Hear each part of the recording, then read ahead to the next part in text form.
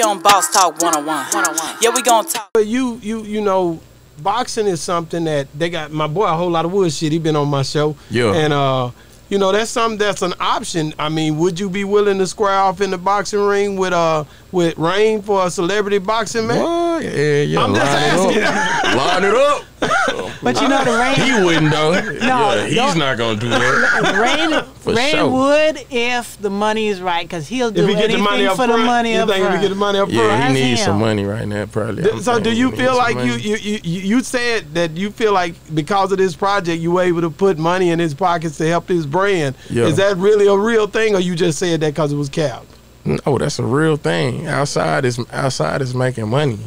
And he's Rainwater is Mo3. You know what? Let me say, I don't know what they paperwork on their side looks because like. He didn't have no paperwork, and we talked about that on my show.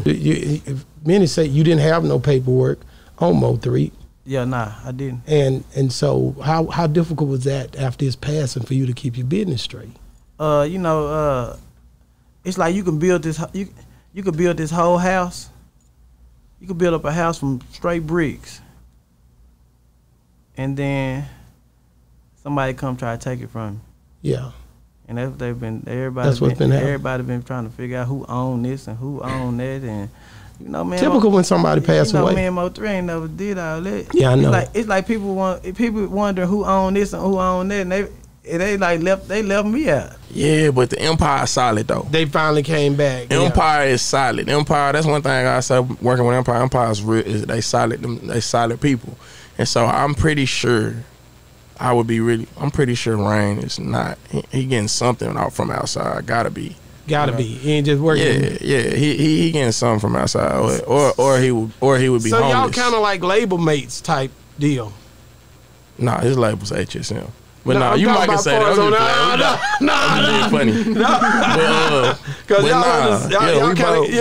outside. We both at Empire. Yeah. But let me ask, so why did you sign with? Because everybody is going independent nowadays. Yeah. Why did you choose to sign with a label?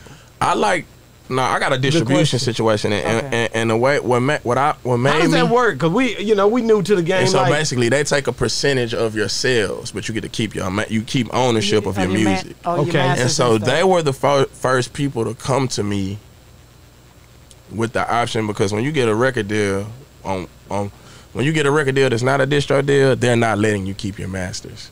Yeah, like that's basically how it was. It was like they were the first ones to come to me, letting me own my own music. Wow. And so that's what mattered the most to me. How many labels approached you before them? Everybody. And you just decided to go with Empire.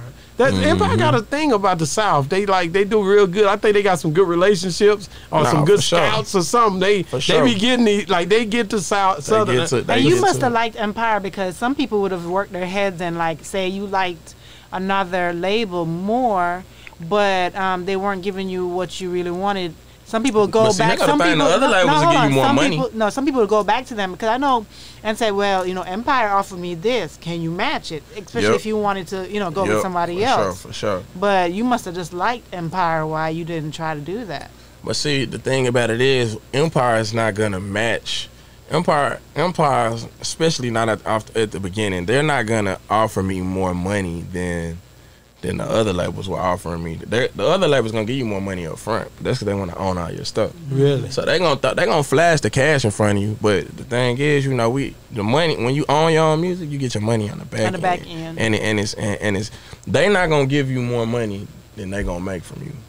Like, they offering you $2 million, it's because that's because they gonna get that money back. They gonna make $10 million. And after they make their $10 million, they still own your music forever. So they're gonna make another 10 and another 10, and they're gonna make it forever.